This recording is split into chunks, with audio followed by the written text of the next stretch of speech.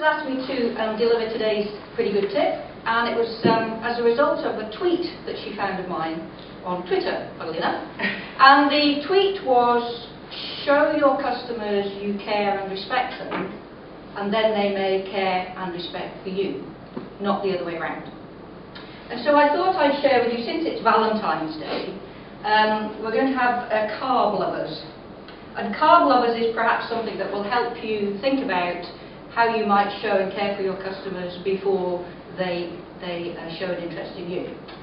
So the C is for connection. So on some level, there's got to be a connection between you. They're not going to do business with you until you've created some kind of connection, which is what we do here. We get together and we have some kind of connection.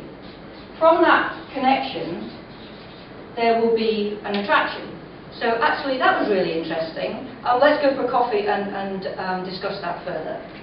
Then you may say, well, actually, we've got a lot in common here, and either we can develop some kind of relationship into a joint venture, or actually, I'd like to avail myself of your services. And then finally, you may say, yeah, I trust you, I respect you, I want what you offer, I think I could work with you, and let's do business together. And if you think about that in a dating context, that's exactly what you do. You go to a bar, and you look across the room, and you go, he's a really fit guy. Well, some of you will. We won't go into that now. And you say, yeah, there's a really fit guy, and I've got some kind of attraction. It might be the shirt that he's wearing, it might be I really like his smile, it might be other things which are not for here. And you say, you know what, I'm going to go and have a conversation. And that kind of goes well, you buy each other drinks, and you go out for dinner, and you develop some kind of relationship. And then, of course, you get down to business. So the next thing is the lover part. And the lover part is really getting to know who your clients are. So what do they actually look like? Do you know who they are, or are they just anyone with a pulse and a checkbook?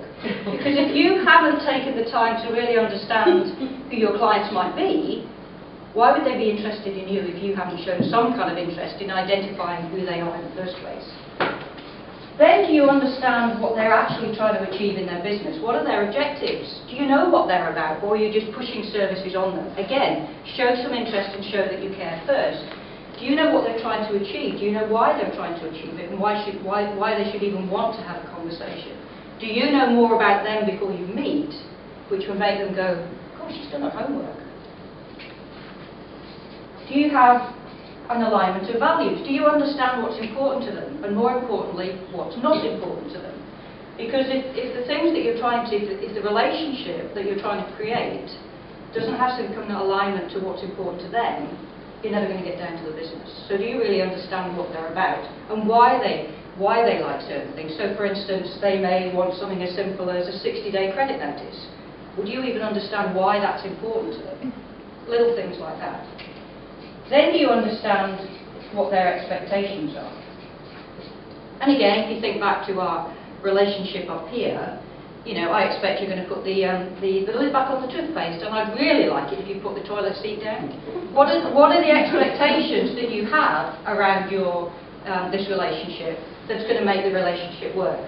And then finally, please respect them. Are you a one-night stand, or are you in it for the long run?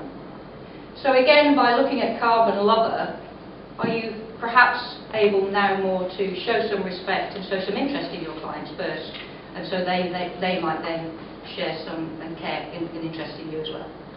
That's my teaching tip.